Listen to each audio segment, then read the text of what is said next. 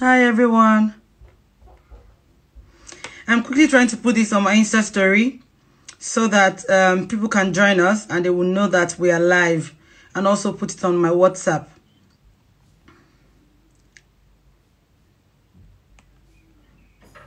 So we usually will wait for Funto to come in and then also give people like 5 minutes to join us.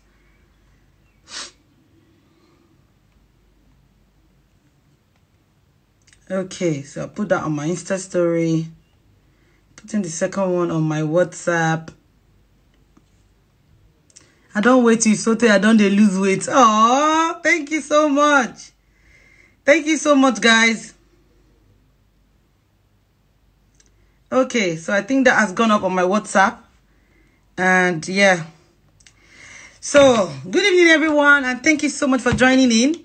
While we are waiting for everyone to join us, can you please share this on share our flyer on your Insta stories so that your friends can join us, so that your families can join us, so that any woman who is, looking to be wholesome and complete and balanced can join us. Please help us share it on your Insta story and share it on your WhatsApp story. Wherever it is that you can share it, please share it so that more people can join us. But in our usual style, we would wait for 5 minutes for everyone to join us. And while Instagram, does the announcement. Hey, Big Sis, how are you? Good to see you. Thank you so much, everyone, for joining in. We usually would wait 5 minutes before we start. Okay, I think Funto is here now. Okay, so we're just going to wait like 2 minutes more. Okay, I'm trying to add Funto. Please help us share it on your Insta story. Help us share it on your Insta story. Help us share it on your WhatsApp. Just so that more people can join us. And, this can be as fun as our usual party. We've literally been having a blast since Wednesday last week. It's been amazing. Like, mind-blowing. In fact, blown. I didn't expect the kind of response that you guys have, the love that you guys have shown. I will not lie. I am so grateful because, to God be the glory. This is not for accolade. This is not for any kind of, popularity or whatever it is. It's just because, there has been a poking in my heart. Like, there's that pinch in my heart to do this. Because as I've been saying since Wednesday, I realized that a lot of you guys who follow me, look at me and like a lot of the things that I do seem quite aspirational. Like, no, this girl can't be real. But the truth is, this life, this space where you feel complete, where you feel like, you know what, I want to do that and I can do it, irrespective of obstacle, is very possible. It's a life that is attainable. It's a life that can happen to you.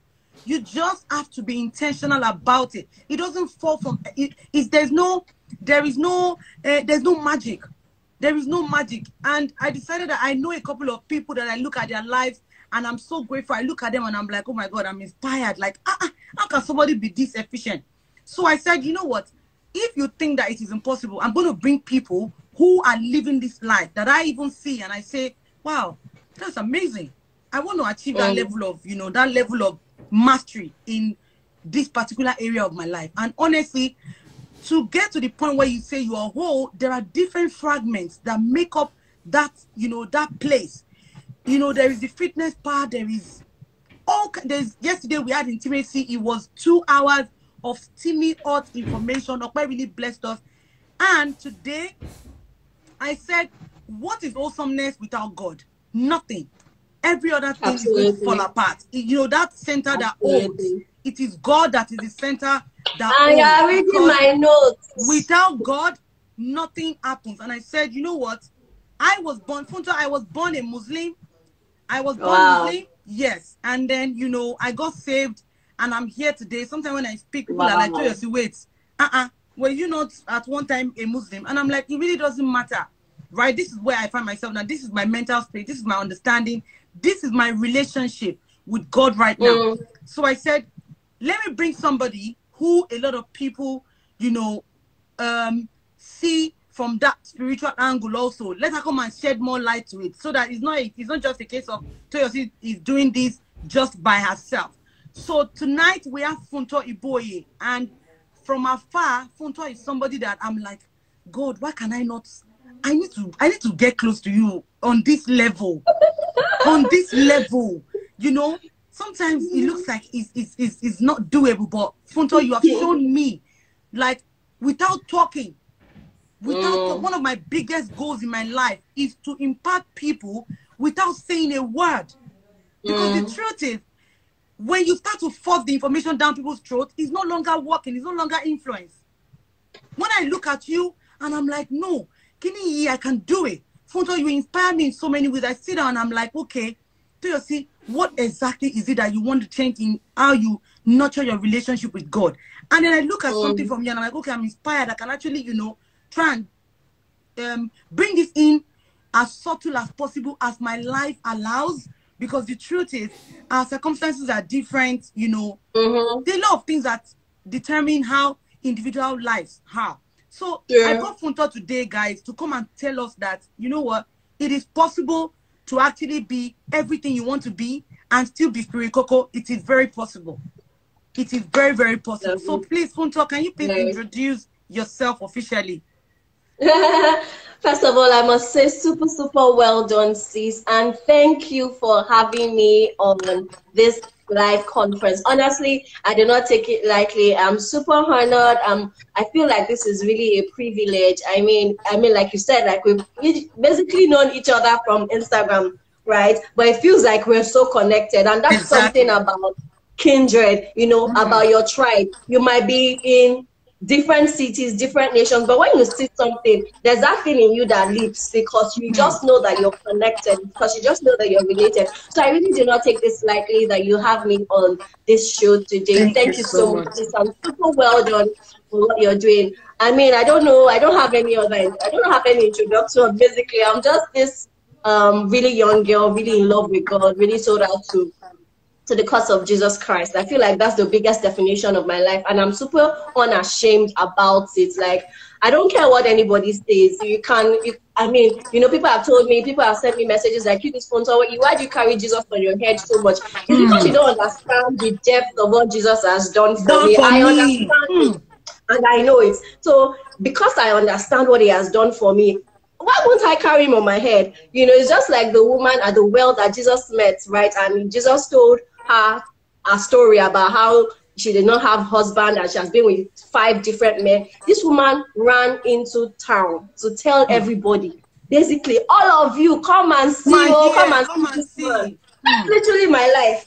I'm like the girl that God brought from absolutely nowhere. Like, you know my story. Like, I was born out of wedlock. My mom tried to abort me 3 times. She did not want me, right? I have all that background coming. And then Jesus has literally made Jesus is the reason why I am whatever I am right now. And then I will say that I won't carry him on my head. I will carry him on my head, on my shoulders, on my knees, on my toes, everywhere. I will carry him. So I think that's the biggest definition of who I am to me, is that I'm super crazy about Jesus. I'm sold out to him completely. Yeah. So wow. Thank you so much, Funto. That was very profound. Like, it seems like this entire week there's been a lot of revelation. Bumi came and dropped Jesus booms on us, and everyone was like, "Oh wow!" I love it. You know, I love it. Now, Opa came yesterday. She dropped, and in fact, yesterday was steamy hot. I just cannot. I can't imagine. And just at the tip of starting today, he's already feeling like, you know, it's going to be a whole lot. Thank you so much for that introduction, Funto. So, Funto, thank you. I put out words and I asked people, a couple of people some questions, and I said, what would you want Funto to talk about? And one of the things that, you know, so I kind of like put the common questions together. And one of the very common one is that, Toyosi, what exactly does it mean to actually say that you are spiritually inclined? So please, can you just, you know, tear it apart for us? I love the question. So when the simplest way to understand what it means to be spiritual is being led by the Holy Spirit. You know, spirituality, there are different types of spirituality. There's voodoo, but when it comes to Christianity, when it comes to God, when it comes to our relationship with Christ, spirituality really simply means being led by the Holy Spirit. So you're in tune with him, in step with him, and being led by him. That is basically what it means to be a spiritual person, as long as you're led by the Holy Spirit. Yes, I think that's the simple definition for being that answers it. spiritual. That answers it. Thank you very much. Now, Funto, so there is this thing, there's this people throw the word spirituality around a lot, and I've realized that there is a very thin line between spirituality and, you know, being religious. I want you to explain to us, really, because a lot of people are confused, and sometimes because of that confusion, people tend to step away. The moment you start to say something, they start feeling like, what today, oh, you know. Now, can you please just, you know, give us a clear difference, the clear differences between being spiritual and just being religious? I want you to go as in-depth as you want to go, Funto. Yeah. Okay, so basically, you know, I just said that spirituality is about being led by the Holy Spirit, right? So spirituality comes, before you can even be led by the Holy Spirit, it comes from a place of having that relationship with God. It comes from a place of knowing who God is and having a real relationship with Him. Religion, so religion is about doing things that makes you feel spiritual or makes you look like you are spiritual. But you are just doing it to, so they say, oh, we want to, because we are Christians, we call ourselves Christians, so we need to pray. I need to pray by 5 a.m. in the morning. You mark it in your calendar. They said we should read our Bible. This our journey. This our Christian life. You know, we go to church. In my church, our pastor said that we should study the word. So you put it on your to-do list. Prayer, 5 to 6 p.m. I'll be 5 to 6 a.m. whatever. Reading Bible, 6 to 7 p.m. That is religion, because you're not doing it from a place of relationship. When it comes to relationship, you relate with God just like this is just literally what we're doing now. Exactly. So exactly. So you're talking to God, you're conversing with God. It's like a relationship. Is as real as any relationship with any other person that you have. And I like to say that it's like a relationship with your husband, because Christ, scripture says that we are the bride of Christ. So it's a marriage. So Christ is the husband. The church is people are the bride. And that's what God wants. That is the exact same relationship that God wants. Exact same type of relationship that a man and a wife and his wife has, but in a deeper form. So you see, that's why you can literally only be intimate with your husband. Why? Because intimacy comes from a place of trust. And trust is not something, you don't just meet somebody and trust them. There are certain things I won't tell you, Toyosi. There are certain things you won't tell me about yourself because we're not that deep yet. We might eventually grow, if we're intentional about our relationship, we can grow to be close, and we can start sharing, we can start opening up stuff with ourselves. And that's exactly what it is with God. So it starts from, God, I desire to know you more. And you start getting to know him, you start talking to him. As simple as you wake up in the morning or any time of the day, basically, and you say, you say to God, it's just like when, I remember when I just met my husband. If you've ever been in a relationship, for those of us who are married, or even singles, if you've ever been in a relationship, in the beginning of the relationship, you know that you always want to spend more time with the person. True. I remember that I will call my husband, then it was MTN free call. 12 a.m. to 4 a.m. I'm going to work the following day, but every day, I will stay awake 12 a.m. to 4 a.m. We are on the phone. I can't remember what we are talking about. We are just gisting. That's exactly what God wants. God wants you to. So it's not religion says, okay, when you go in the presence of God, say this, do this, don't do this. God, I believe that when Jesus died on the cross, that curtain was cut into two, and God gave us access.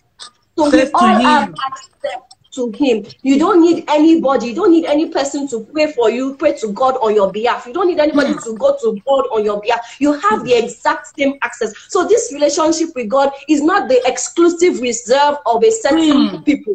It is for everybody, and it just simply means, and this is me, this is how I relate to God. I'm tired, God, I'm tired. I really don't know what's wrong with me today. God, this person is annoying me. God, my husband just said something to me. Please, can you knock him on his head? This is literally the conversations I have with him. On days when I don't feel like talking, I open my journal and I write, because I communicate better when I'm writing. Even with my husband, if my husband does something, he would either get an email for me, or you will get an Instagram. So I'm not crazy, right? I'm not crazy. Kindred. You will get a WhatsApp or an email or Instagram DM, because I communicate better when I write. I will be able to write out exactly how I feel. And that's how I do with God as well. I will open my journal. God, this is what I'm going through. I'm feeling a certain type of way about this person. I don't like how this person spoke to me today. You know, whatever, I'm sensing that there's some pride in my heart. Please help me.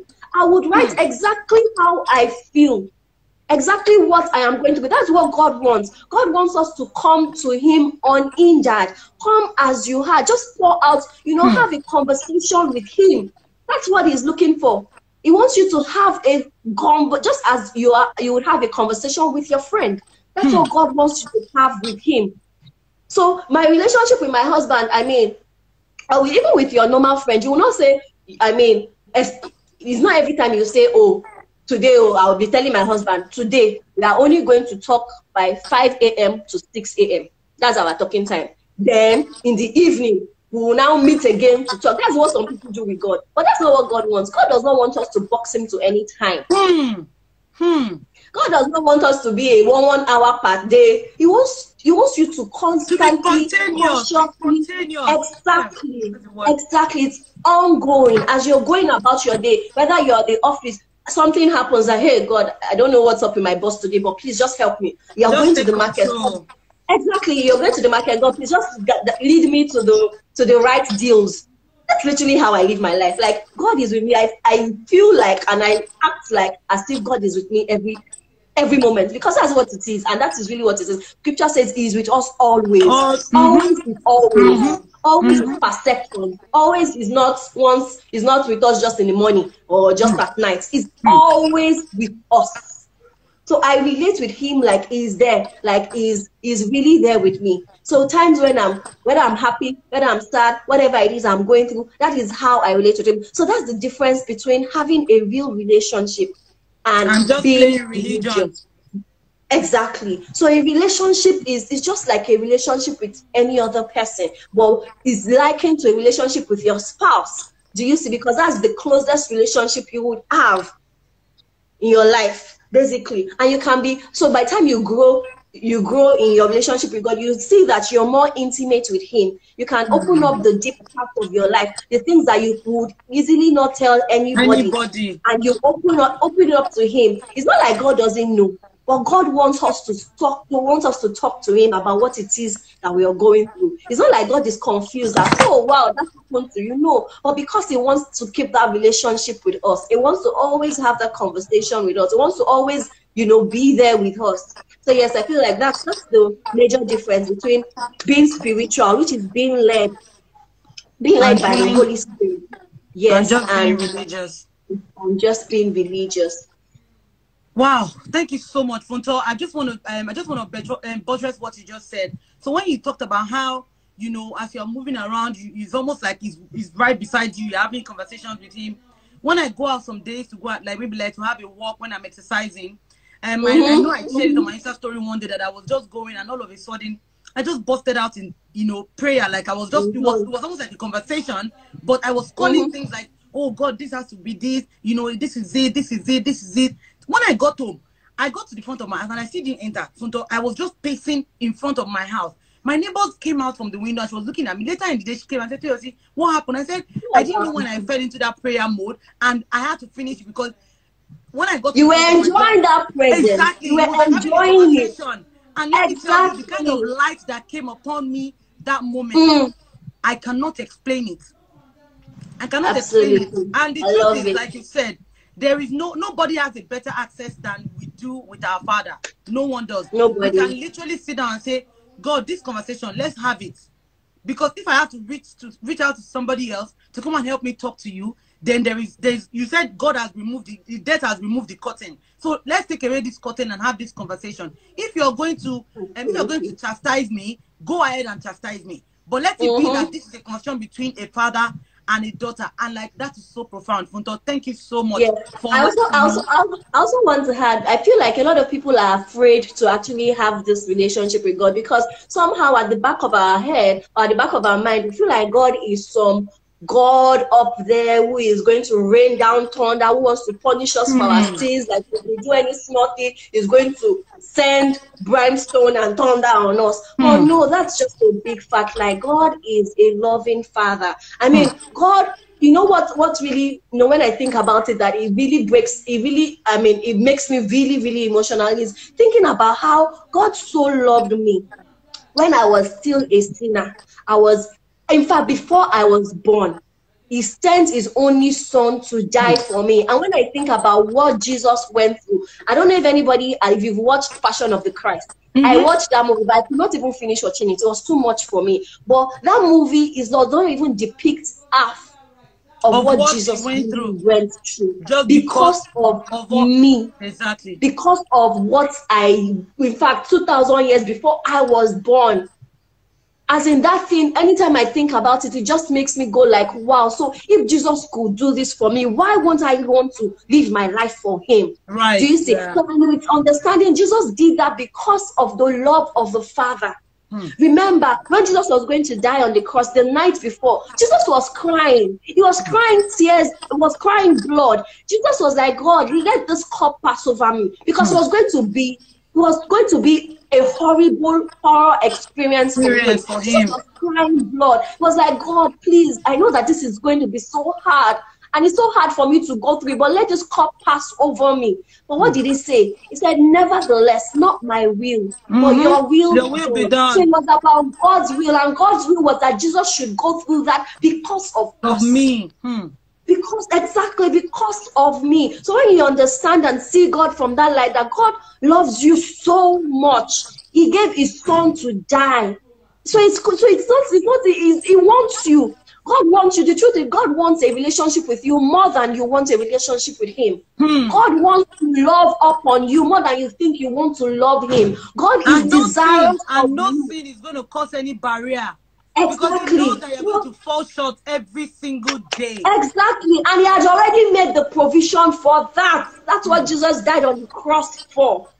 Do you see? So you said, you know what, anytime I see you, I don't see your sin, I don't see your mistake. I see the blood, I see Jesus, I see the cross. So you just come to me. I want you. So when, you know, the song that comes to my mind is that reckless love. Like God is recklessly in love with you. He's chasing after me. So more than you are chasing after him, he's chasing right after you. And so I just wanted us to really understand that, because when we understand that this relationship, it's a love relationship with a loving Father. God loves you more than anybody. The truth is, there's nobody.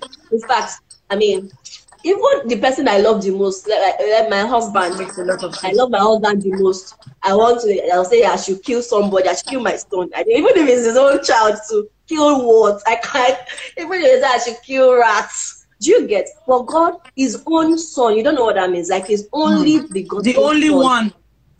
Another thing I want to add to this, Funto, is that you said something that it is a relationship of love, not a relationship of performance. Because the truth is that with playing religion, we tend to slip into that place of performance. Where every single thing we're doing, we're feeling like, oh, I have to be this person for me to be able to attain this thing, for me to be able to access this thing, for me to be able to access this. And I'm going to bring that to parenting, Funto.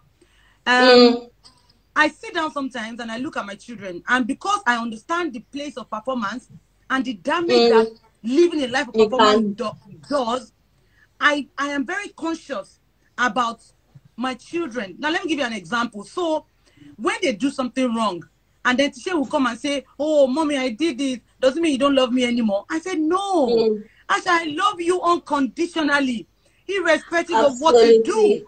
But it doesn't stop me from telling you that you've done something wrong.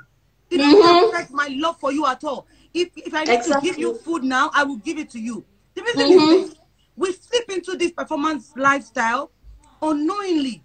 And it starts from being kids, because we have done something wrong, we will withhold love, we will withhold affection, withhold things. No. So I'm saying this for parents who are here, please listen carefully. When these children do something wrong, please, for everything they do, let us be realistic with each circumstances. Don't let it linger on to withholding love. Oh, I'm not your friend.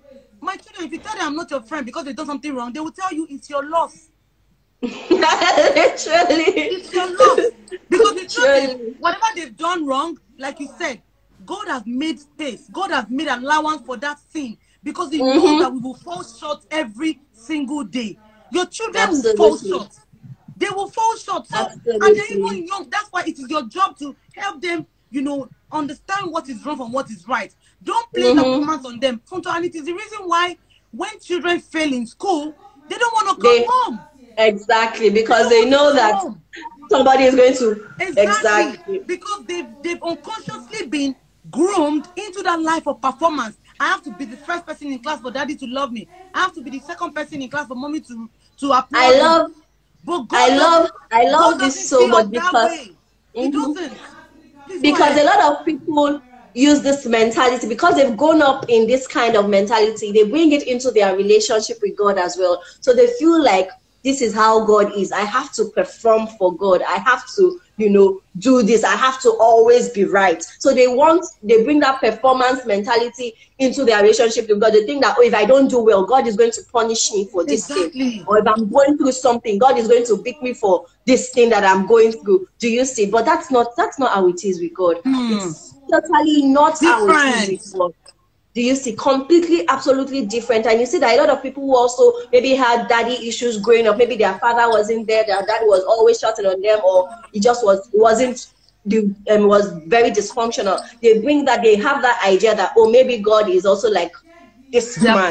Maybe God is also like my father. Do you see? But God is way different. Is way, way different. He says, Scripture says that God is love. Do you know what love is? Love, you know, anytime I read 1 Corinthians 13, I always put it there. It says, love is patient. God is patient. God is kind. God is long-suffering. Do you know what long-suffering is? God is he's so patient. He's so merciful. Like if God should deal with us the way we need to be dealt with, all of us, nobody will make it. Do you see? We won't make it, but because His love, like it can't be anything else. It is just who He is. He cannot deny Himself. He is that loving Father. And I remember also the story that comes to mind is the story of the prodigal son, which is so apt. You see, the son went, squandered all the money, and then he thought to himself, the servants in my father's house, though they are eating three square meals per day. And then the son said he will go to his father and beg him to at least be a servant, right? When he went to his father, when you see the scripture says the father saw him from afar. What did the father do? The father ran. Do you know what it means for a father to live where he is in the front of people? People are watching. There are people on the road. To go and welcome a child exactly to run to a son who has, you know, when they say son who should be disowned, a son who has brought shame to the family, so to speak. He ran. The father despised whatever everybody was saying. He despised how people were looking at him. He ran to meet the son. And what did he do? He threw the biggest party for the son. He killed the fattest lamb. He said, my son was lost, now he is found. That is the same thing with us and God.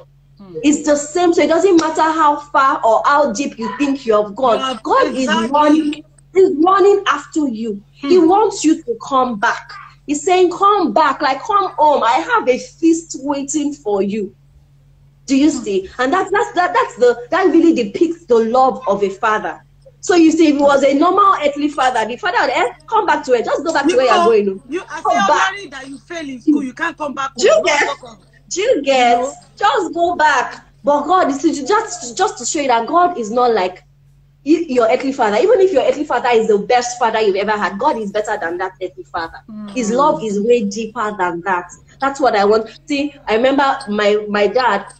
Right, I just started to get close to my dad, you know, when I was in like my secondary school, my SS1, my senior secondary school, and then my university was when I just really started. Because growing up, I used to be very angry with my dad. Like I don't want to talk to him because why didn't she get married to my mom? My life is basically like, you know, those Nollywood stories. So my dad married someone else, my mom married someone else. I had a stepmom, I had a stepdad. I was right in the middle, and my stepmom, God bless her, right? So I just used to be angry But I just, I gave my life to Christ when I was in secondary school, and I just, started to let God work on my heart and started to get close to him. And as I started to get close to him, he really started to really love upon me. Like I'll call him to send me something, and immediately he has sent me. When I got to school, if I didn't have money, I'll call him. I don't have money, daddy, I sent me money. Yes, it was literally like my ATM, that kind of thing. And I was just really beginning to enjoy that relationship with him. And then when I got to 200 level, my dad died. Wow. Like, hey, God. I was literally very angry with God because I was saying, like, God, I was just getting to love this man. This like, man. we were just beginning to have this relationship, and then you took him away. Like, I was angry with God, right? But it took me a while to realize that really, when I look back, God had the best intentions for me. God had the best plans for me, because I look at my life now, and the truth is, if my earthly father was still alive, trust me, half of what I am now, I wouldn't be, because he would have loved me so much, so to speak, but he would have caged me. You would stretch. Exactly. He would have caged me. He would have, I would have done, I'll just have lived a completely different life, because he would have had his own plans for me. For you. Do you see? But God, in his loving, amazing ways, do you see? And sometimes that's why I say we cannot always say something is good or something is bad when it comes to God. Exactly. Because you may not get it now. You may not get what you want to do now. If later you're like, God, thank you didn't give me that thing. And you will now understand it, that it's from a place of love. Yeah, so I feel like, that makes a lot of sense. Funto, thank you so much. Like, I'm so happy about the way that you're tearing it apart, because the truth is, if you haven't experienced the reckless abandon, you really can't really explain these things.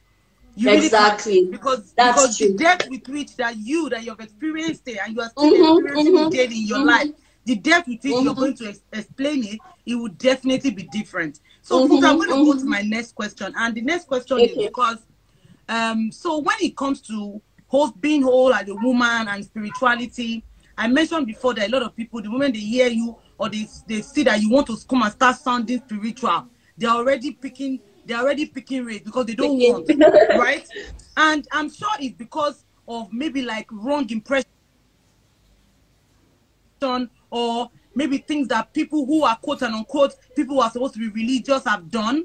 That's what is putting them off. So I wanted you to, share with us some of the common myths that people, people practice these days as spirituality. So the question is, what are the common myths of spirituality that people practice today? Okay. I think that one of the myths that I can think of right now is, I think like I shared earlier, believing that, putting God thinking that spirituality is about putting God in a timeline, like, oh God, putting God on your to-do list. Basically, we must pray by 7 p.m. We must study by this. We must do this by that. No, I think that's one major myth, because if you have a real relationship with God, you understand that this things is not. I'm not going to put my husband on time. Is anytime anything comes to my mind and I want to share my husband, if it's not with me, I'll pick my phone, send him message. If it's with me, I'll say, babe, will come. We are constantly having conversations. It's continuously, it's ongoing. Do you see? So one major myth is believing that you can only talk to God maybe in the mornings or at night. One major myth. Second myth is thinking that the Holy Spirit is just a spiritual experience, or the Holy Spirit, or thinking that the Holy Spirit is just for spiritual matters.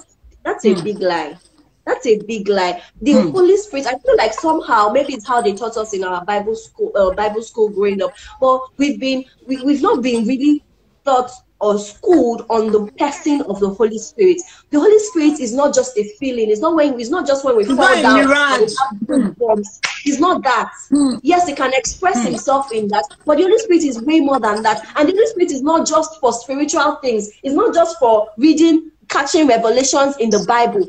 It's not for just that. Yes, it would open your eyes to the revelations in the Bible, but it's also the one who would help you translate those same revelations to become solutions that you can use in your business, to become solutions that you can use in industry, to become solutions that you can use for your marriage. See, to become, the Holy Spirit is the one who is going. Scripture says that is the one, is the Spirit of truth who will guide you into all truth. Absolutely. I love that scripture so much because it says all truths, not some truths, not a few truths. All truth. All truths include, if you're having sex issues with your husband, the Holy Spirit will guide you. True. And this is literally me. I remember when I had my first child, and I'm sure a lot of women can relate. And at that season, I just was not in the mood for anything. Like, don't even come near me, don't touch me, with my husband, because I was just going through a lot. So I knew that this wasn't right. It just wasn't right. This was after the 6 weeks, after delivery and all, right? Literally, I carried myself to the Holy Spirit and I told him, see, you have to help me, because if you don't help me, I don't know what I'll do. Do you know that the very next day, I just opened Instagram, and the first thing that I saw on Instagram was a course on sex for married women, for Christian married women. Guess who it was by DDK? Wow! I was shocked. I could not even imagine that. Oh, so DDK could have a course on sex in marriage. As in, I was so shocked, and I took that course, and it was really what I needed at that time. The same thing goes to whatever. Is it business? My business. A lot of people, say, "Oh, Funto, your business is doing so well. You're doing this in such a short time." The truth is, I remember that someone came to see me in my office like late last year, and she was really crying because she had tried. She was running a small business, and she wasn't really getting it. She wasn't really doing well. She wasn't where she expected to be. So she came to meet me, telling me and asking me that, what are my business plans? What are the strategies? That I should just please mentor her and put her through. See, this girl, she was literally in tears. I sat her down and told her, say, the truth is, it's not like I started this business with any business plan and any grand strategy like these are the things that do. Exactly. I just literally follow instructions that the Holy Spirit gives me. As I literally go to my office. Exactly. I literally have a meeting. I have days where I have meeting with the Holy Spirit. Sir, so what are we doing this week? What are we up to? What's the plan? What's the strategy? What are we doing? The truth is, if you remove the Holy Spirit from me and my business, you just see how olodo I am. Like, I don't know anything. And I'm not even ashamed to say that. Me minus the Holy Spirit, I'm a big olodo. People just see me and say, wow, Funto, you're doing all this.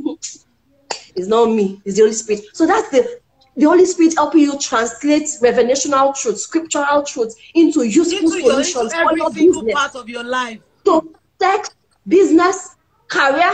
Is it your career? The Holy Spirit will teach you. He will teach you how to navigate. Whether if you have a difficult boss, take it to the Holy Spirit. He will teach you. He will give you the wisdom you need.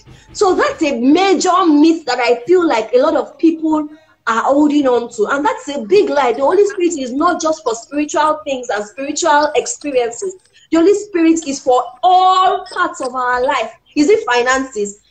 Last year, I heard the Holy Spirit basically told me, what am I saying? Last year, so far, okay, the one happened that last year was that the Holy Spirit told me to start saving for my sons. I literally opened a savings account. I never used to do that before. I literally opened a savings account and started saving for them every month. So so they just automatically remove some amount from my account every month for the two of them in their two separate accounts. It was the Holy Spirit that gave me that instruction. This year, before this whole COVID-19 blah blah blah happened, I remember there was a time that I didn't even have so much money in my account, but I had this instruction to go and buy dollars. And now look at what's happening today with the dollar king. It's not. I did not read it anywhere. Oh, do you see? It's just having, and the truth is, the Holy Spirit. Another myth is that some people feel like, to hear God speak to you or to hear the Holy Spirit, you must hear a voice saying to you, exactly. Do this, Toyosi, go. The Holy Spirit will speak to you in nudges, in clues. You put it in your heart. You just have, and the truth is, when you think about it naturally, you yourself, you know that you cannot think about that thing by yourself. True. Do you see? You know that this thing that has come to my mind on a normal day, this is not be me. I won't think about my brain. Yeah, exactly. This is not my normal self. That's how you know that it's the Holy Spirit speaking to you. A lot of people can tell when it's the devil speaking to them. But if we ask them, Is it God that they, but they don't know if it's God that's speaking to them. Why? The truth is simple litmus test. If it's a bad thing, you know that it's the devil. But if it's good, just know that it is God. If it's good and is in line with what scripture says, it does not, you know, it does not go against anything that the Bible has already said, has already written, then it is God. That is a simple litmus test. So whatever you think, whatever you are thinking of, scripture also says that we have the mind of Christ. I like to translate that as whatever Christ is thinking is also thinking what I'm into my thinking. mind. Absolutely. Exactly. I have his mind. We have the same mind. As long as I am a child of God. Do you see? So I think that I've touched on 3 major myths. Putting God in a box of, you know, timetable. 2, thinking that the Holy Spirit is just for spiritual matters. And 3, not knowing, expecting that the Holy Spirit or God will speak to you in, you know, with a still voice, telling you, my son, my son. You know, God said the truth is God can speak to you anyhow. There are things that you see. There are times when I've asked the Holy Spirit for something, or I've gone to meet him and say, I don't know what's happening, help me.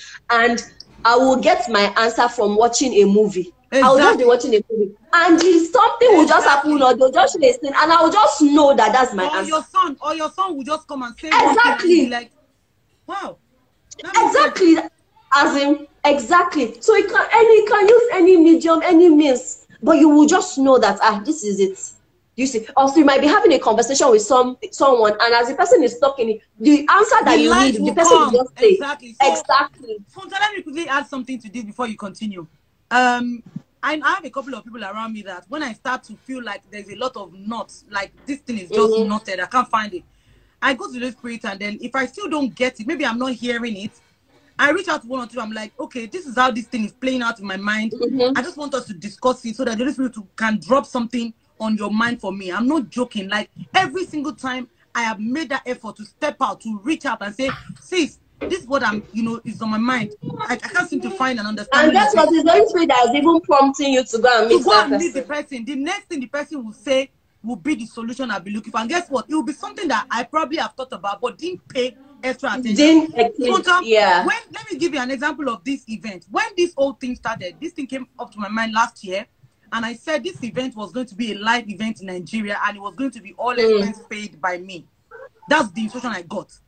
And then this COVID thing came, and the whole of first quarter and second quarter is literally being jacked off all of us. But then the people who need this information, who are yearning for this information, Funto, they started bombarding my DM like, Toyosi, this. Wow. Holy Spirit said, Toyosi, do this thing as an online event. I'm not joking with you, Funto. I will stay in the bathroom arguing with myself, telling myself 1,001 reasons why this is not going to happen, why I cannot do this. People kept saying to me that, are you dragging this with me? I said you should go and do this. Everybody who is going to come and talk at this event, they will not, but none of them will tell you no if you reach out. I'm like, it's too late, it's too sudden. I didn't agree. The day before I now started reaching out, I was having a bath and I started hearing, Toyosi, it is barely 1 week before the end of this lockdown. Everything they have heard throughout this period, some people have forgotten. Go and do what I asked you to do. Funtos, I came out of the bathroom. No more arguments. I came out. This is the paper that came out from that discussion. I'm not joking. So, like you said, you will hear this thing and you will know. You will just know. And the truth is that the way it works is this. If you don't listen, this thing is flying around. Somebody else is going to do that thing the way the Holy Spirit has instructed, and you will sit down there and be crying. And then you will see it. You will see the person doing it, and you say, this is there. It has happened to me. It has happened to me. I remember an experience when I was in school. So God started to put in my heart to do a devotional, right? Do a devotional for youth, because I'd never seen one. I used to read our Daily Bread devotion. I don't know if you know that our Daily Bread, but I just felt that it was for older people. So those people started to tell me about doing this one for youth. We was going to have pictures. So I actually started doing it, and it was supposed to be an annual devotional, so like from day 1 to day 365. And I started doing it. I got to about day 200 and something, and then my laptop crashed. I lost everything. When my laptop crashed like this, I just said, you know what, I'm not even doing it again. I'm tired. I just sent me a message. The very next semester, somebody launched a devotion. It was exactly what God told me to do. Wow. As in, I saw the devotional and I just started. I went to my room. I went back to my hostel and I just knelt down. God, I am sorry. Because the truth is, sometimes the instruction you're giving is for now, is for that time. It's for right God, now. exactly, it's for now. And if you drop that ball, God would definitely get someone else to do it, because the people that He needs to reach, they need to be reached. Exactly. His job needs to get done. So if you're not stepping up to the plate, He will hand it to somebody else. And another thing again is, with these things, with these ideas that He drops in our minds, comes with His own energy to do.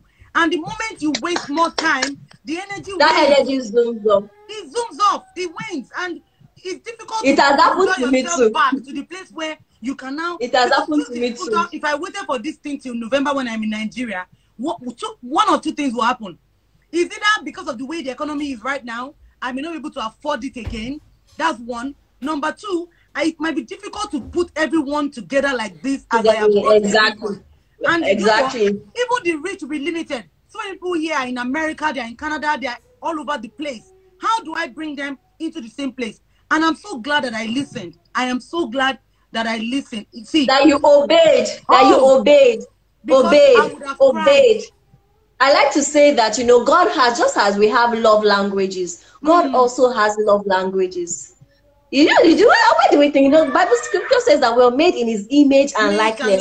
So if we have love language, where did we get it from? It came from God. God has love languages, and His number one love language. Just like I have my own love language. My husband knows that if he wants to get me, he does not. I'm not an expensive person. Just write me cute letters, buy me roses. Simple things. Just write me a love note. I'll be fine. I'll be very cheeky. The same way God's love language is obedience. His biggest love language is obedience. God wants us, as in He loves it when we obey Him. And someone once described faith as obeying God immediately and exactly. Obeying God immediately and exactly. And I love it so much. And that's why scripture says God would rather have obedience than sacrifice. God is not after our sacrifice. He doesn't need your money. He doesn't need your sacrifice. He just needs your obedience. Obedience. That's God's number one love language. Obedience. Yeah, so I love it. Once we get that instruction, once we get that nudging, obey immediately. And why a lot of people also missed out on obeying God immediately is because they want to always analyze, hey, is this thing good? Is it God that's telling me? Is that not what I was doing? Is that not what I was trying to do? And they'll go and meet other people and they'll be analyzing everything that God has already told you to do something. You just go ahead and do it. Just go ahead and do it. Don't do analysis paralysis. God will bless you. See, I started doing this thing last year, beginning of 2019. I moved out to Nigeria in 2018. I've been away from Nigeria for 2 years now. And I don't think Desire 1709 has flourished better than when I was even physically present in Nigeria. It wasn't me, it was just God.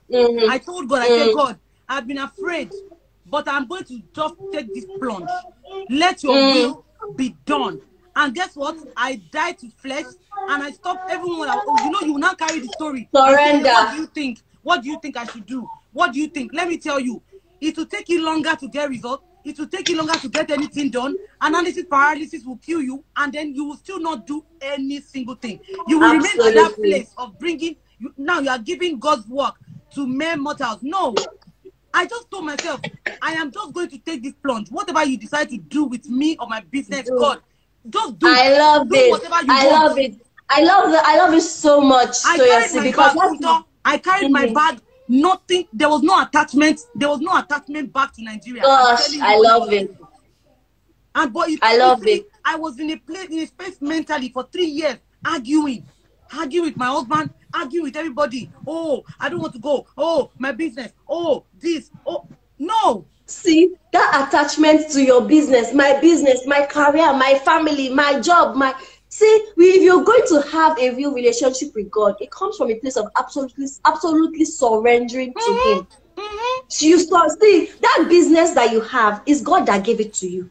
You are not the owner of that business. You are just a steward. We don't, when it comes to God, when it comes to kingdom, we understand that in God's kingdom, we don't own anything. We only steward what He gives us. So even up to my sons, up to my kids, I tell, see, you are not my son. I am just their caretaker. God is a better parent. The moment I came into that understanding, sis, I stopped worrying and being panicky about my sons, about my children. Because before I used to be, I feel like, hey, how would I raise children in this perverse generation? Hey, when I realized that, say, God can do a better job at parenting than me. It freed me. So today I say, if God tells me, Funto, bundle up Dolabo, send him to maybe Kaduna or wherever. Have you told my husband, we are going to bundle him up? Be going. You see, I'm not holding. So when you can't have a real relationship with God if you are holding on tightly to things, whatever that thing is, whether it's your business, whether it's your marriage, whether you cannot hold on tightly to anything. The only thing that you should hold on tightly to is God. God wants us to worship Him and have that relationship with Him from a place of complete, total surrender. And that is what is really hard for people, because a lot of people want to be in control of their lives. They want to know, they want to have their plans. They want to know what's going to happen. See, one of the biggest questions that I do not like people asking me is, where do you see yourself in 5 years time? I don't like that question, because honestly, I don't know. I only know that I'll be in the will of God. You know what it does? I feel like that thing limits God. It limits God. I love it so much, because the truth is, no matter what, exactly, and the truth is, no matter how grand you think your vision for yourself is, God's plan is way bigger. It's bigger. God's plan is way bigger and way better than your plan for yourself. So no matter if you put on your vision board, cut all the things, write down everything. God's plan is way bigger than that vision board that you have put in your room for 5 years. Because Scripture says His ways are higher than our ways, His thoughts are higher than our thoughts. And I would rather have God's plans for me than have my own plans for myself. Exactly. I don't even know what I need. I don't even know what I deserve. I tell God, please do the addition and subtraction by yourself, and I will be okay. Absolutely. With all the division you decide to do, I will be okay with it. Literally. Because God knows what is. He's the one who knows all things. He's the one who knows everything. He knows what is. God is the author and the finisher. Is the beginning and the end. So He already knows the end. So me that I don't even know anything. You get me? I don't even know. What do I know? I'll now come and say my plan for myself in the next 5 years. I don't know. I just know that whatever, I will be right at the center of God's will for my life, doing what He tells me to do for time. That's what I know. I'll be right at the center of your will for my life. Oh. Exactly, and that comes from an understanding of. That comes from a place of complete surrender. That surrender, and that's what is so hard. I know what's coming to my mind right now is the story of Abraham. Now, Abraham is the father of faith. That's what it's called. But God called Abraham from his father's house and said, leave your father's house to a place that I will show you. God did not show Abraham. God did not tell Abraham where He was taking him to, but He told him to leave. He just exactly asked him to leave everything behind. Do you see? Some of us, we want God is saying, leave this place. We want God, okay. If I leave, where would I go to? How long would it take me to get there? How much do I need to save? How much do I need to save to do this? Limiting God.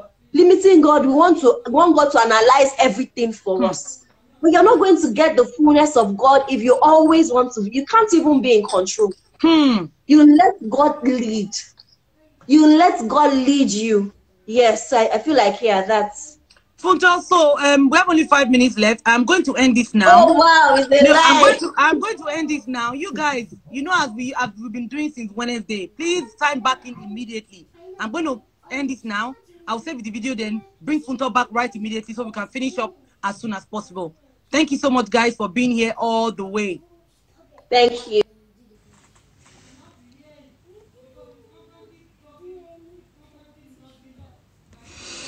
Thank you, Jesus.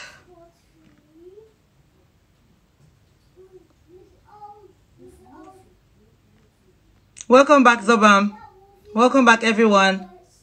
Thank you so much for coming back. If you have not been joining us since Wednesday, honestly, I just want to say that you've missed so much. You have missed so much. You have missed so much. It's been amazing. Like, it's been amazing. And I am just, just to buttress the things that Funto said, I heard, I listened, and I obeyed. And every single person that the Holy Spirit nudged my heart to reach out to and that has joined us has been beyond a blessing. Everyone who has been here since Wednesday can tell you that because I listened, I was obedient. Every single person I was pushed to go and, reach out to, they all said yes, and they've been a blessing. I have been blessed. Even me, I have been blessed beyond words. I have been blessed beyond words. Like, every single day, I am blown away. You guys, I just want to share with you. Every single day when we finish this session, I sit down another like 30 minutes, writing everything I heard that sounded like Rema in my journal. Funto, I've said since Wednesday, I have been blessed beyond words, beyond wanting to bless other people. God has opened so much light in my brain. I will just, once I'm done, I will sit down and I'll be writing down, okay, Ope said this. Okay, Kiniko said this. And it has been such an experience for me. Like, I feel so, elevated too in my own spirit. And it's not from the place of pride or from the place of, feeling accomplished or anything. It's just from the place of, Father, you asked me to do this.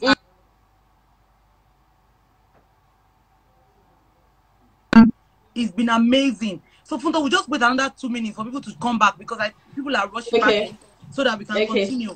This has been amazing. I was just going to say that I like what you just said about you also being, receiving Rema and receiving light even from the sessions because the truth is, when God gives you an assignment, it's really also about you. Because there are some things God needs you to learn, but until you, so for instance, I was running this coaching course with some women, right? And initially I'm like, God, I can't do this. Like, what do I know? You just, what do I know? And God just said, it's not really about what you know. It's about what I need to, these women that I need to reach. The information I need to pass across. Do you get, as I am preparing my slides for each class, the Holy Spirit is just dropping light and dropping stuff into my mind that, my book, this purpose thing, right now, I don't even feel like I can sell that book again because what I knew and wrote in that book when I wrote that book last year, I know like times 10 right now. That is not in that book. So the revelation that I have even received, the light that I have received, even from, letting the Holy Spirit lead me and teach through me has been completely like, I just know that it's not me. It's really not me. So I love it. When God gives us an assignment to do or gives us an instruction to do something, it's really not about us. It's really about what He wants to do through us and in us. Funto, I just want to reinforce that. So when every quarter or like every 6 months, I go to God and I say, please show me my teachers in this season. So that I can begin to chase them. If I cannot afford their courses, if you know me very well here, you know that I am not afraid to pay money to learn from somebody, even as little as learning. The truth is, if you want to live in the fullness of life, you have, because you need coaches, you need teachers. The scripture says it would show you your teachers. Scripture also says, buy the truth. See, buy the truth. You need people who have gone ahead of you. So I don't even slow down. Once I can afford it, I am going for it. And sometimes I go through some courses and I'm asking myself, Father Lord, you pushed me here. Why? This thing that you asked me to come and learn now, what am I going to use it to do as a human being?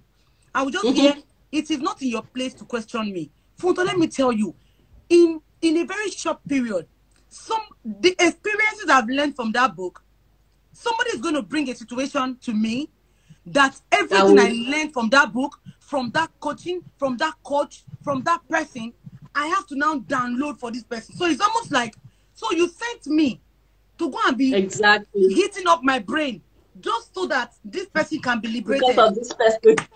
Let your will be done. Absolutely. And the truth is, once I do it, there is this feeling of, thank you, God, that I listen to you and I'm able to do this for this person. That feeling is, you can't buy it. Exactly. Exactly. So because you were saying that sometimes when he gives us instruction, it's not just for us, it's for the message that he wants to pass across, it's for somebody's soul that he wants to save, it's for somebody that he wants to bring out of a place of suffering, and we're not aware when he's pushing us to go and learn it. Because you might even learn this thing with your own money. But guess what? That money, where is it from? Is it you that made the money? It's God who gave you the money. Exactly. That's why, like I said, we don't own anything. We only steward stuff, even up to our money. It's not our money. It's God's money that is just in your account. Because God, you will give account for how you spent that money, what you use it to do. Because guess what? Scripture says God is the one who gives us the power to make wealth. If you were sick and lying down in one hospital bed, will you be doing any business or going to any work that you are receiving any money? Somebody said something earlier. Justibe said something. Just, are you still here? She said, the Holy Spirit saves the tiniest of things. You'll be wondering, Kilele, that the Holy Spirit actually told her that the way you are spending, I don't like it. Absolutely. Like, I think when I joined your session with Bumi, just last about 2 weeks ago, the Holy Spirit literally told me that stop buying sausages for your kids. I saw it. You let that comment. Yes. I'm like, what is in sausage? I actually went to Google and read up on sausages, and I realized that it was, from what I read online, they said it was like the leftover parts of meat that they use and then they process, and so it's really not healthy. I have no idea. Yeah, I love sausage. I've been eating sausages since. But when that thought just came to my mind, I was like, which one is sausage? What is sausage? But I stopped it. So even to the minutest detail. So that's why we cannot just limit the Holy Spirit to just spiritual things. Every detail, parenting, marriage, family, every single thing, all spheres of our lives, finances, everything, every single thing. Yeah. And yesterday, Okwe really opened our eyes to where, the Holy Spirit comes into, sexual intercourse and intimacy in marriage, and it was just it was so good. I love it. It was so I love good. It so much. It was so good. So, Funto, let me go to the next question. And this next question, you just need to elaborate on it because you already answered a great part of it. Like from the conversation, you already delved into it already. Now, somebody said, does spirituality equal wholesomeness? If it doesn't, what is the relationship? Because the person actually said, I feel like spirituality and being whole has like an overlapping edge that, Funto so the thing is, shed light on it. Yeah. So the thing is, a lot of us somehow, we usually have learned to compartmentalize our lives. So we have our spiritual life, our finances, our marriage, but the truth is, that's not how God expects us to live. We cannot live our life when Jesus was on earth, he did not have a spiritual life and a career life and a business life and a ministry life. No, your entire life flows from the core of your spiritual life. So it's your spirituality that holds everything together. That is why that place, exactly, that's the center that holds. That's why your spirituality is so important, because you'll find that a lot of people, they might be doing so good, they might be making a lot of money, their finances are okay, their business or career is okay, maybe their family is okay, but there's just that void. There's that emptiness. There's that emptiness that they cannot really explain. It comes from that spirituality place. So yes, spirituality is wholesomeness. If wholesomeness means that you're living your life as a whole is full. You're living in the fullness of the abundance. When scripture says that Christ came to give us life and life more abundantly. That abundance is not just money. It's not just money. Is in all spheres, in all areas, you experience that abundance, and it flows from having that relationship with God. It flows from that place of, your spiritual walk with God, being led by the Spirit, do you see? So, yes, I would say that spirituality means being whole, because once you really understand what true spirituality is and you walk in it, every other area of your life is settled. You see, every other area of your life is settled. So a real spiritual woman is like, is it her business? Her business is working. Yes, she would. The truth is not that you will not have challenges. You will have challenges, but the Holy Spirit will give you the strategies for each challenges. Her family is working. whatever, she's mentoring other people, she's giving back. Do you see? She's the best example that I can give that comes to my mind right now is the Proverbs 31 woman. I love that woman so much. Where's my Bible? I love that woman so much. And let me just quickly read Proverbs 31 from verse 10. That is what it means to be truly spiritual and truly whole. So our marriage is on point, our family is on. A lot of people have this idea that you cannot have it all. That's a big lie from the devil.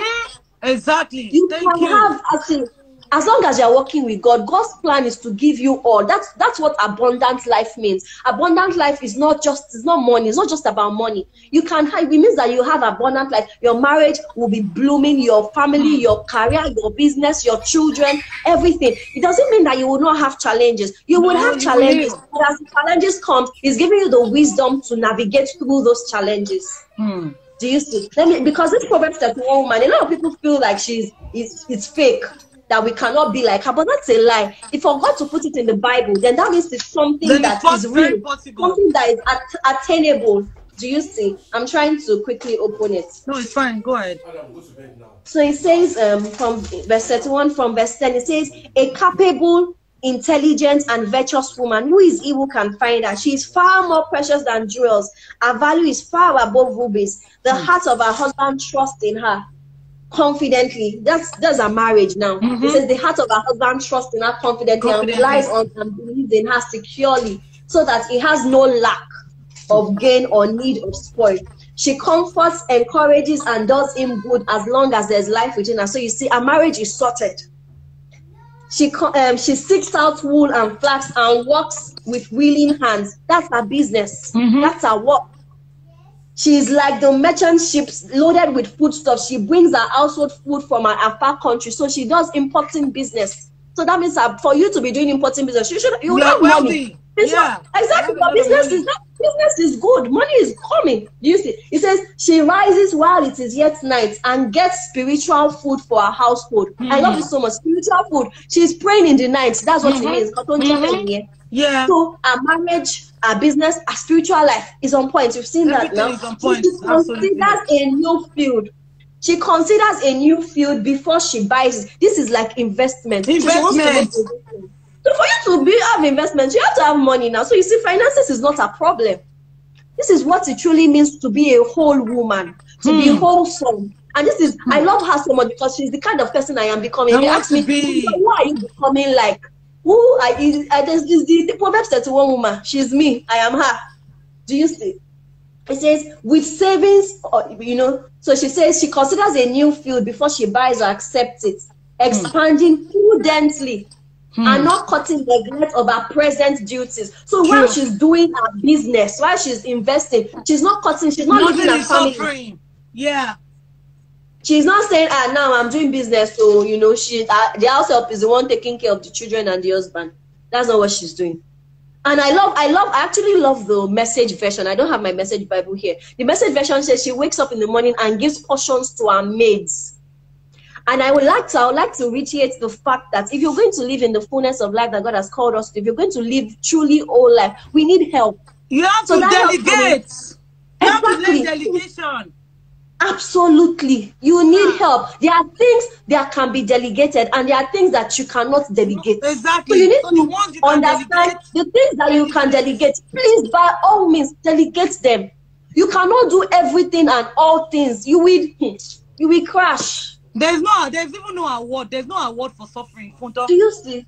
There's no award for suffering. No. There is not. The things that you can delegate. Funto, this thing you are saying now. So I keep saying to people that everyone's circumstance is different, and we have different seasons in our lives. Yes. When I was in Nigeria, Funto, I had enough hands to help. My mom was there. I had help. I had this one.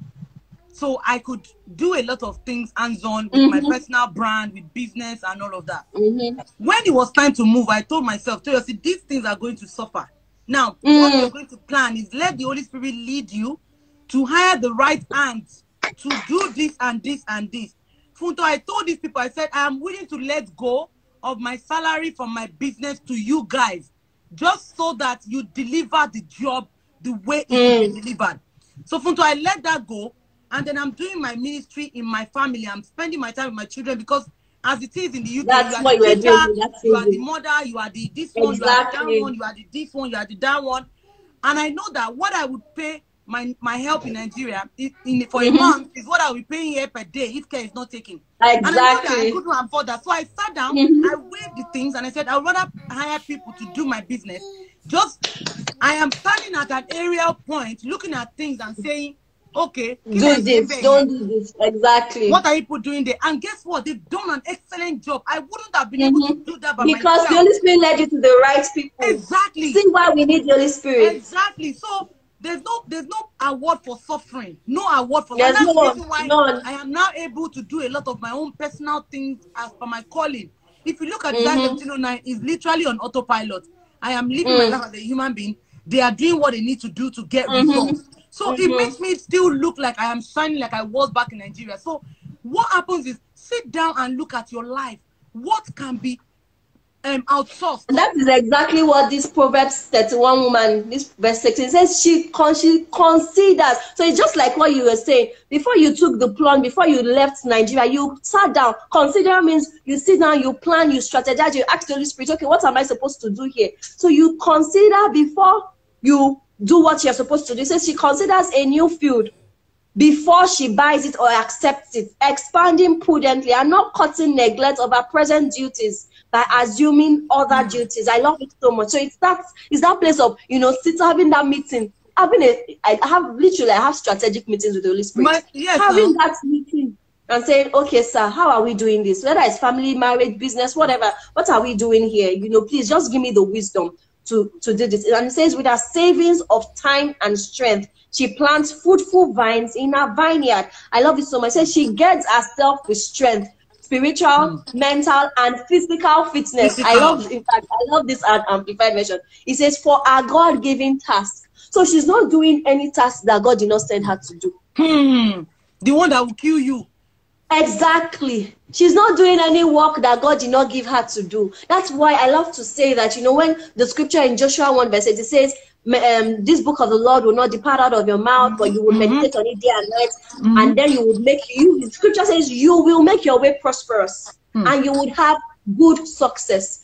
If scripture mentions good success, then that means there's something called bad success. Exactly. And I like to say that bad success is any success gotten from the work that God did not send you to do. Because just as there's good stuff, scripture also says in I think 1 Corinthians that we are God's handiwork, prepared, pre-planned to do the works, the good work he has pre-planned for us to do. So God has pre-planned for us to do good works. Is that good works that we will do that will lead to good success? So any work that you are doing, that is not what God sent you to do. If you like, let's say we bringing you all the millions of money, it is bad success. That voice, because that voice will be there.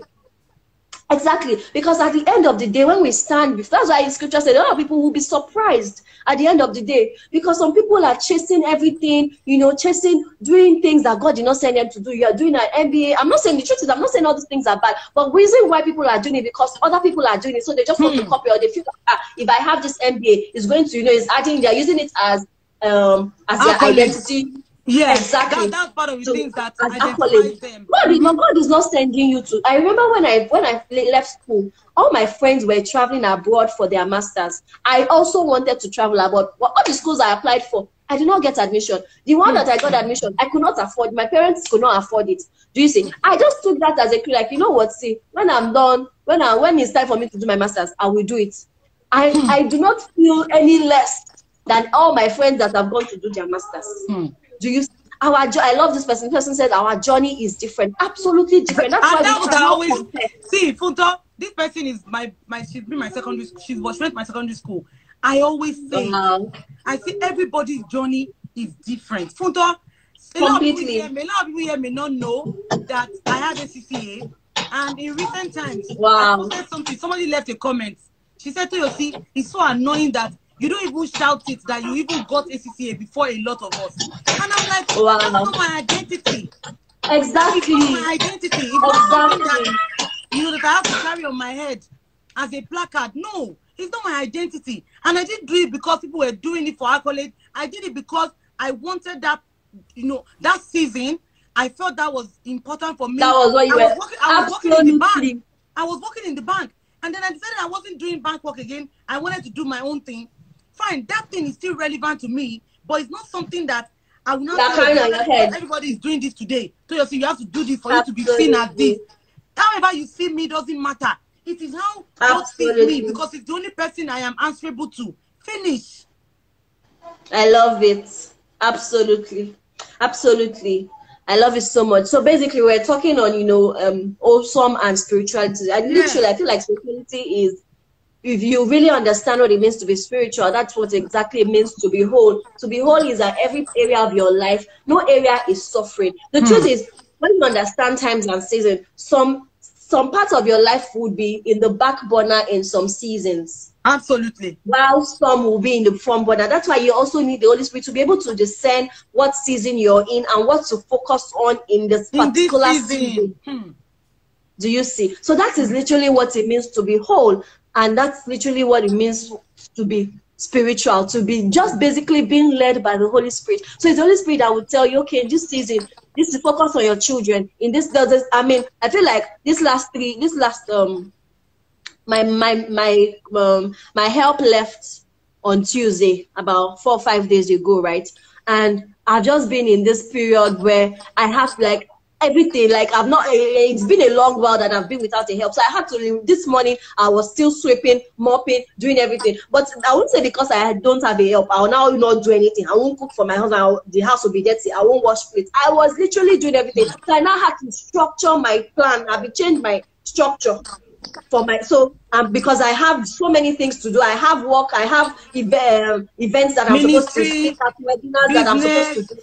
You see, I have business that I'm running, so I had to manage and, you know, structure my day, structure my time. So once the children are sleeping, I'm awake, cleaning up everywhere, making their food for the day, setting up stuff. So I understand that. So if any help comes, if I have help, I don't have help, I'm not going to be left helpless. Exactly. Funto, before I started this live session, Funto, I was washing plates because I mean that's the season I'm in. Exactly. And there's nothing wrong with it. And there's absolutely. Like I carried, as this morning, I just put my prayer playlist on, put it on. I put it on the dining table, was playing, and I was mopping, sweeping, cleaning everywhere, washing plates. Why won't I do it? I won't say because now it doesn't take away anything from me. It does not take away anything from me. When the time comes, if I have to be domestic, I will be domestic. And that's what it is also with this. She says that there's a part that says that she rolls up her sleeves and get the work done. No wishful thinking. That needs to be done. She gets the work done. No wishful thinking. And honestly, Funto, that is the core of my life. Whatever needs to get done, get it done. Get it done. And Funto, I'm so grateful that you mentioned something, that it is okay in a particular season in your life for certain things to take the back burner. It is okay. When I moved back to the UK, Funto, for a good 6 months, I didn't even know who I was, because I was still trying to settle in. You know, there was still the mixed feelings, even though I said, God, take the wheel. But you know, you still have, you know, there were days that I was feeling lonely. There were days that I was feeling like, shame mistake, bye, you know. But still, I totally get you. Whatever needs to stop right now should stop. When it is time for this thing to pick up back, it will pick up by itself according to God's direction. And Funto, that place, it is the place where rest. It is the place where you're not operating from rest. It was at that point I've been operating, Funto, and up until this moment, there's no reason to be fidgeting. The moment I start to feel uneasy, I go back to my source and be like, this is becoming overwhelming. Where are we going with this? Should I hands off this thing? God, if you tell me to hands off this thing, I will hands off without explaining anything to anybody. Love it. I will hands off without explaining. And I just want everybody who is here tonight, remember, there are seasons and times in our lives, and every single person is in a season. Let me tell you, when you are in a certain season and one is taking the back burner, do what you can do in this season. Because the truth is this, the moment you move to the next season and you refuse to do anything, you're just wallowing in pain, wallowing in complaint, wallowing in anger. you are going to move out of that season soon, and everything you didn't do will come back to bite you. If I love it. Where it is quiet, whatever you can do in that season, be the ultimate best at it. Do not let anything fall short. Absolutely. Don't let anything fall short. You don't owe me an explanation. You don't owe anybody an explanation. Because so many moms, Funto, so many women fall into the place where they're trying to say, what's Funto going to think? What's Toyosi going to think? Please, what is Toyosi in the grand scheme of things? She's not even thinking about you. Like, nobody's thinking about anybody. Literally. In the grand scheme of things. Literally. You know, just focus on where you are right now. The only person we're answerable to is God. That's the only person. That's it. That's the only person. I love it. I love how you say we owe nobody any explanation. No Literally. explanation. No explanation. No explanation. Don't fall into that place. I have been there. I have been in that place where I would just be wondering, hey, what would they say? What would they say? What would they say? I'm like, no. Who are they? Who are they? Who are they in the grand scheme of things? Really, exactly. They don't mean anything. And the moment you step in from that place, you make the best of where you are right now. Let me tell you, you will remember these times that you were quiet and you'll be like, God, thank you for what I was doing in those quiet days. Exactly. And this is my personal experience that I'm sharing. And I'm so glad that Funto is here to also just kind of like, you know, just put like that's exactly, just confirm that, you know what, this is actually what it is, really. You know, Funto, please let me ask you my last question so that you can then give us a parting word. I've been so blessed by you. Thank you so much, sis. Thank you now, so my much, last question is this. So I said, can you please share with us a few practical steps to create and nurture a deeper relationship with God? Okay. All right. Basically, I like to say that when it comes to having a real relationship with God, it comes in three major levels. I'll first share the levels, and then I'll give practical tips that I've worked for me. For you. So, yeah, three levels. First, it starts with a desire. You know, when you want to, first, God, I desire to know you more. I desire to have this deeper relationship with you. What does this even really mean? Help me. Let me tell you, that desire is God that actually put that desire in your heart. Because remember, I said earlier that God is chasing after you more than you're chasing for him.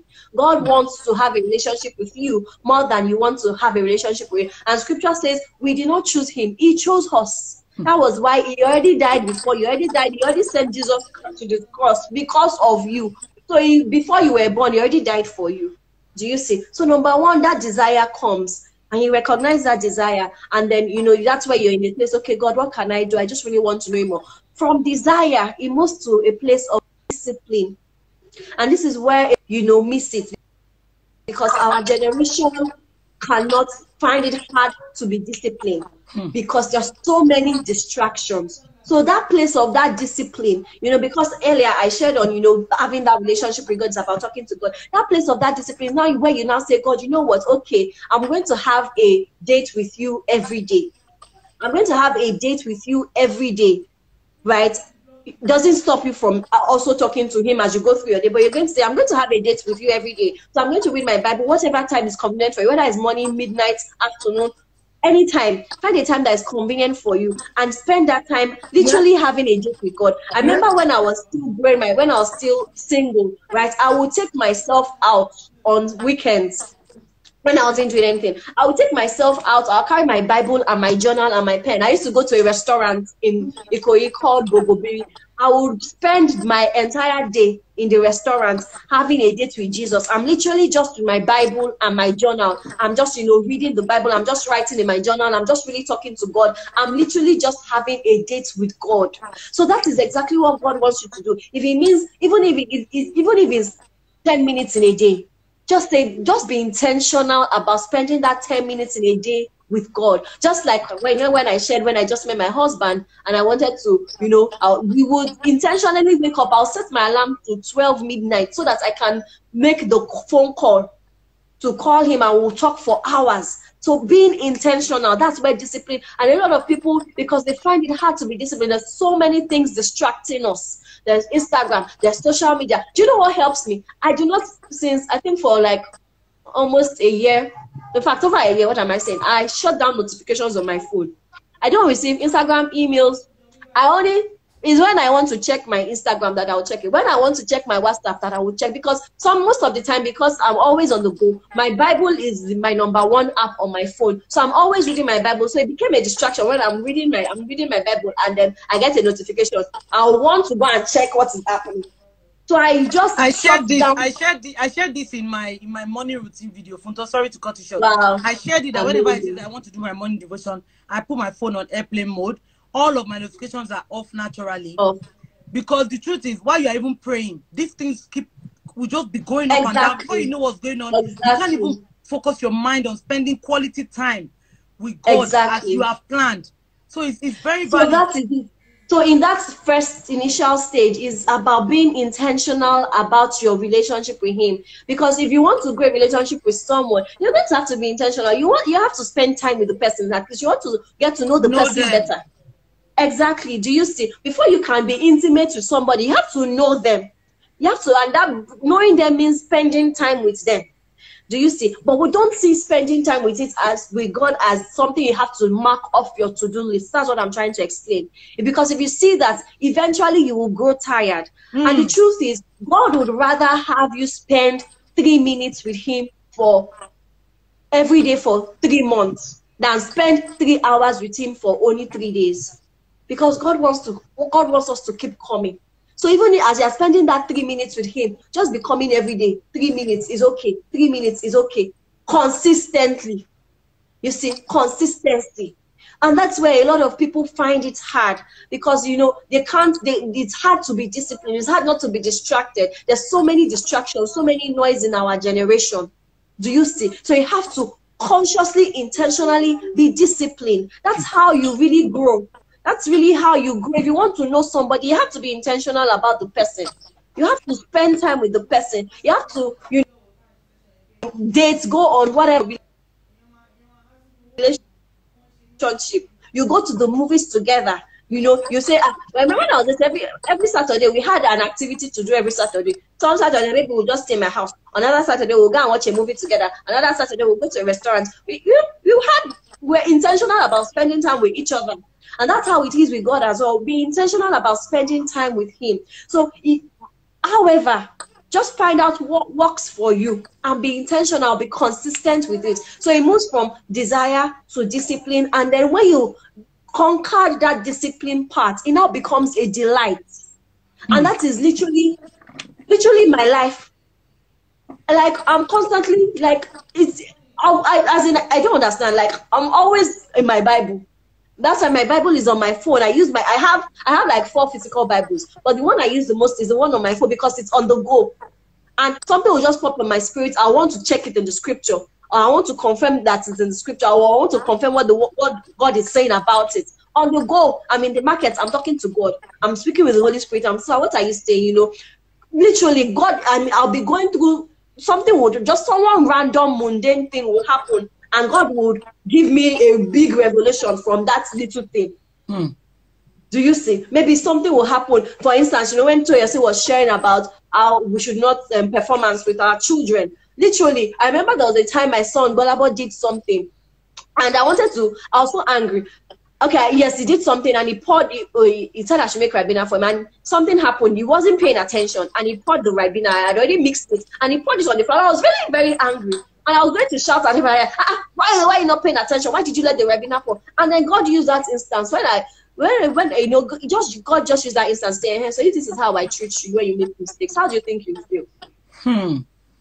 So even in our mundane everyday life, God is always speaking to us. He's always showing us stuff. If you read the Bible, you will find in different places, for instance, Proverbs, where where Solomon was saying, go to the ants. Basically, it was just probably sitting down one day and he saw ants, and God started to tell him, oh, see this ant, and he started to get the revelation, or go and learn from the spiders, or different things, go and learn from trees. It's just that people were maybe they just passed the tree, or they just saw a tree, and God started to highlight certain things about it. That's where it's now where your relationship with God is a delight. It's not a lifestyle. Like, you always want to talk to God. God is the first person you want to tell anything that is happening in your life.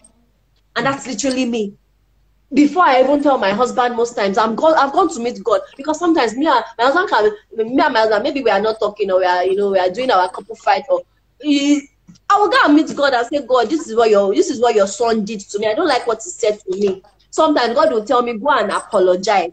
It's hard sometimes, but I will carry myself, as hard as it is, I will go and meet him and apologize. And literally, this is literally my life. Even this yesterday evening, something happened. I had a webinar yesterday evening, and because I've been having webinars back to back and I don't have a maid, so sometimes yes, I made his food, but I did not serve him. I just made it because I was already late, right? So I didn't serve him the dinner. It was just in the kitchen, it was in the pot. I have not served it in the plate and given it to him, right? And so this webinar went on and on and on for like 2 hours. And then by the time I was done, I could already see in his face that this guy, he has not eaten and he's already angry. I could already sense it. And so I just went to him and I said, what is it now? What's happening? Have you eaten? The way he answered me, So I went to the kitchen and I saw that, he had not eaten, because I did not serve his food and I didn't tell him. I just made the food and left there and quickly went for my webinar. So what he said to me, I was very upset. I was very angry. But as I was carrying my nose up, the Holy Spirit told me, go and apologize. Go and apologize to him. And I carried myself. I went to apologize to him, even though, yes, I was hurt by what he said. But I did not serve the food. Do you see? It's not like I also had so the Holy Spirit chastised me. And that is it. So you have to be open to the chastisement. So scripture says God corrects, God disciplines those that he loves. He loves. So it's not, if God loves you, yes, come as you are, but he loves you so much to leave you as you are. He's not going to leave you as you are. He loves you so much to leave you as you are. Do you see? And so he's going to, when you err sometimes, he's going to correct you, he's going to discipline you, he's going to chastise you. And you have to be okay with that, because if he's not doing that, then he's going to, you will self-destruct eventually. Absolutely. So yes, we move from desire to discipline to delight. Yes. So those are the 3 levels. And so what practical ways work for me? Number 1 is I journal a lot. I'm a writer, basically. So I love to write. I communicate better when I write stuff down. So I have journals from way back. I think I started journaling in 2008. Yes, in 2008, way back. So I have different journals. I have almost a Ghana must go of journals. And sometimes, and those journals, love it. Those journals really, really help, because sometimes I'll go back to what I've written before and I'll be like, wow, I have grown. I can see that, this thing, I now understand this thing on a deeper level. I can trace my journey with God. Do you see? I can trace my journey with God. So journaling really helps a lot. And I like to say that the truth is, God hardly speaks to those who do not write.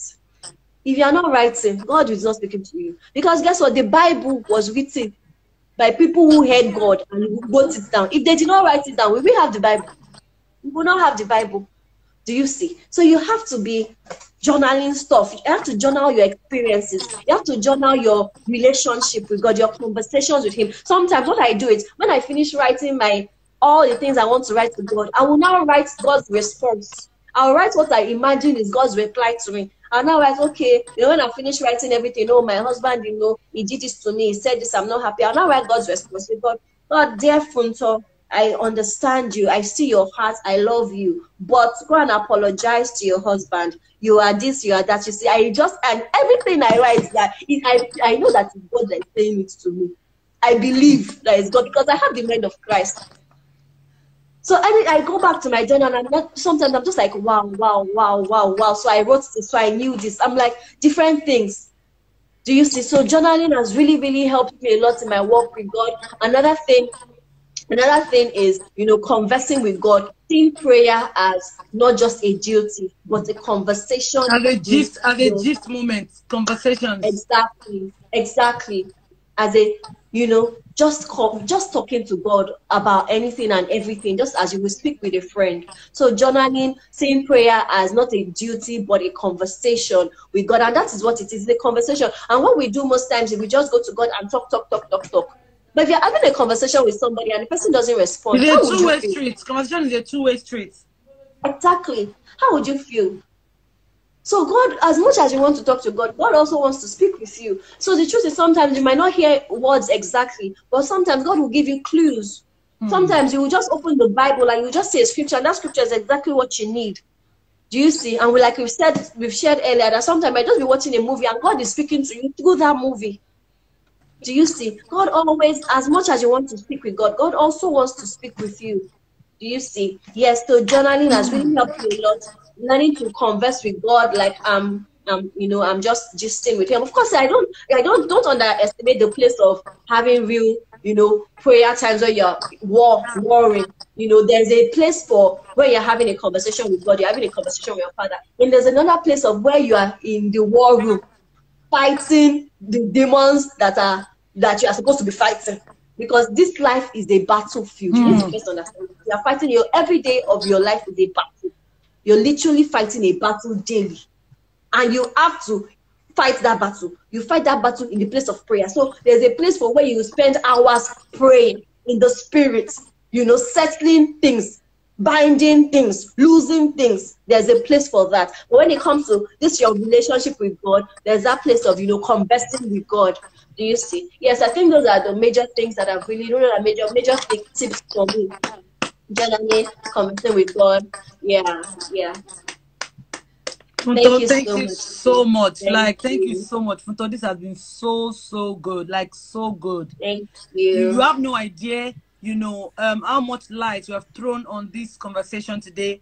Because the truth is that the people who put the whole of that rigidity of, it has to be at a certain time, it has to be at a certain place. I'm sure a lot of people feel relieved right now, and it makes it easier for them to actually step into this love relationship with God, and it's so amazing. Funto, please, your parting words for us. And before you leave, I just wanted to mention to everyone here tonight that, guys, you need to help me go to Funto's page and go and show Funto love. Help me pray for her. Also, Funto has she has a coaching program that she's currently doing. It's called the Purpose Room. Everybody who has been on that session has spoken. Like when I read the reviews, Funto, I have goosebumps on my body.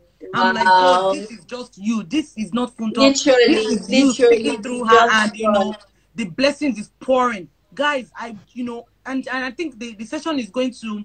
She's selling the replays for 15K, and I think that's ridiculously cheap for all of the value that is packed in there. You guys, please help me pray for Funto. Help me go to her page, show her love, buy the webinar. You will come back and tell me thank you.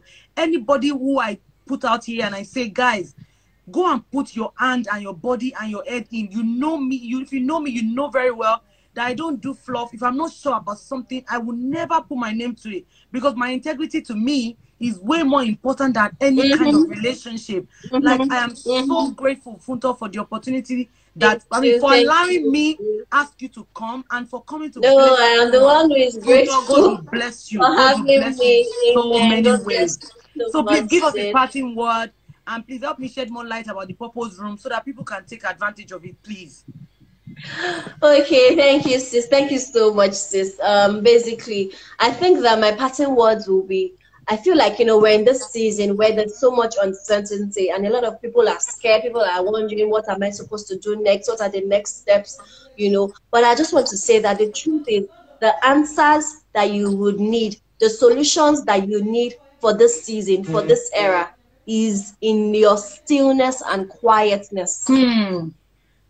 Is in that place where you're still in your secret place with God. That is where you will receive the answers. That is where you would receive your answers. Your answers are not going to come from running helter-skelter, asking everybody, signing up for all the webinars. That's not where your answers will come from. It's in that place where you're still, and the Holy Spirit will be able to tell you, do this, go for this person, call this person, do whatever. Do you see? So the answers that you're looking for is in that place of quietness and stillness. And this is what Isaiah 30 verse 15 is saying. So please note that scripture down and go and read it. Isaiah 30 verse 15. And then 3 major things. Number 1, always let your mind be alert. Be alert for whatever God is going to put in your spirit. Be alert for whatever instructions the Holy Spirit will give you, especially in this time. Because this is literally a shift. We have entered into a shift. We are not just this, you know, when we say it's literally the start of a new era. We are not, there's nothing like, we're not going back to normal. There's no, life has renewed before. It's not going It's to not be, going to come back. to be the same. Exactly. So it's a new era. So there's pre-COVID era and post-COVID era. Just like we had BC and AD.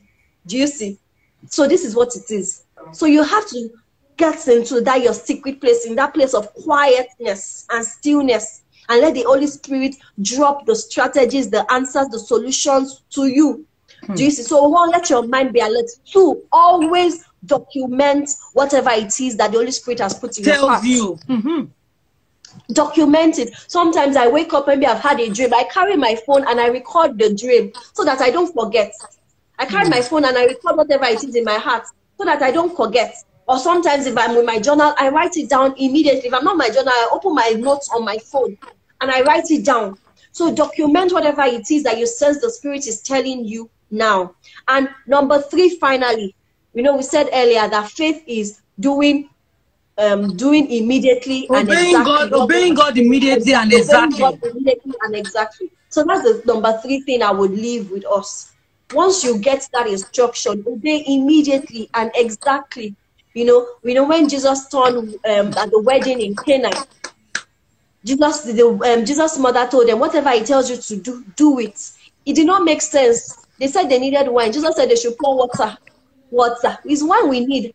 Before, yes, we know that water, the truth is, my husband was telling me one time, and he said that to the process that water actually comes from wine, because at least when you plant the seed, you need water for it to sow. But God, what Jesus did was that he compressed time. All the time that he would have required to make the best wine, he compressed it and just turned that water into wine. And that's why that wine was the best wine. They took it to the master of the event and he said that, this wine, why did you keep the best for the last? Do you see? So whatever it tells you to do, whether it makes sense or it does not make sense, obey exactly and immediately. So those are the three major things I will leave for us, especially for this new season that we are in. Thank you so much, sis, for having me on the show. I really do not take it lightly. I'm so honored for this. God bless you. Thank you so much, Funto. Please, can you just give us a quick word about the Purpose Room? Okay, yes. So basically, the Purpose Room is literally to help people understand what purpose really is, because I feel like, and the truth is, if you do not understand your purpose, you will be running helter-skelter, trying to do 100 things at once. You will be literally confused. You might even be making money or getting money from your job or your business, but the truth is, you never come to that point where you feel fulfilled, where you feel at peace, where you're operating from a place of rest. What you will just be doing is trying to hustle or trying to gather for yourself, or you're just thinking of me, myself, and my family. But the truth is, God's plan for your life is way bigger than you, yourself, and your family. It is not about life. Your life does not begin and end with you. Do you see? So that's what the Purpose Room really is about, to give you understanding of what purpose is and how you can align yourself to God's purpose for your life. And we've had this 5 weeks, sort of like a boot camp, and it's been amazing. Like, the reviews have been, even me, like when I got the reviews, I was literally in tears. I was teary, like God. And imagine if I did not obey that instruction. So I'm like, so all these people would have missed out on this thing. So you just see, I'm like, so all these people, like, sis, we have people who are way older, people who are almost double my age. Of course. I told you it's not about age. I mentioned it first time. It's not about age. It's not about age. Exactly. It's not about age. So basically, that's really what the Purpose Room is about. Now we had the last class today, right? But the content of the course is available for sale at 15,000 naira, and the link is in my bio. Yes. Thank you so much, Funto. Everybody, if you look through the comments, you can see how people have been blessed. Funto, you have come to bless us. I knew that what better day to talk about God than, on a Sunday where everybody's at rest, nobody's, worrying and all of that. Thank you so much, Funto. I really appreciate you. Thank you for having me. I do not take this access, I do not take this relationship for granted. And I pray that, every single thing about your life, God is going to continue to perfect. Everything He would do best, and, you would have reasons to glorify His name every single day. you know. Amen. And for everyone who listened to us tonight, thank you so much, everybody. I really, really appreciate all of you.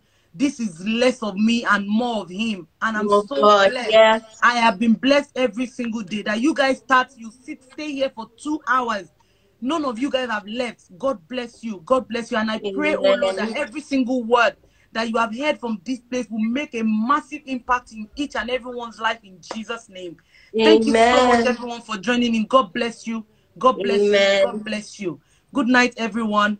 Good Good night. night, sis. Oh, sorry, Bye. before we leave, tomorrow is Monday, and Inki Ojo is joining us tomorrow to talk about personal development and career development. Like, tomorrow is going to be another amazing day, because the truth is, for you to live a wholesome life, things have to be growing in your life. You have to, do personal development. And so Inki Ojo is going to join us tomorrow, and she will be dissecting everything that personal development has to do with achieving and pursuing a wholesome life.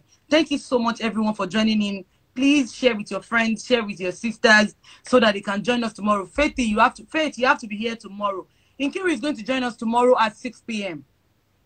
Yes, she's going to join us tomorrow at 6 p.m. So please invite your friends. Invite your friends who are in 9 to 5 careers. Invite your friends who are entrepreneurs. Invite your friends who are creative, so that we can have another amazing time tomorrow. Thank you so much, everyone, for joining in. Good night. Bye, everyone.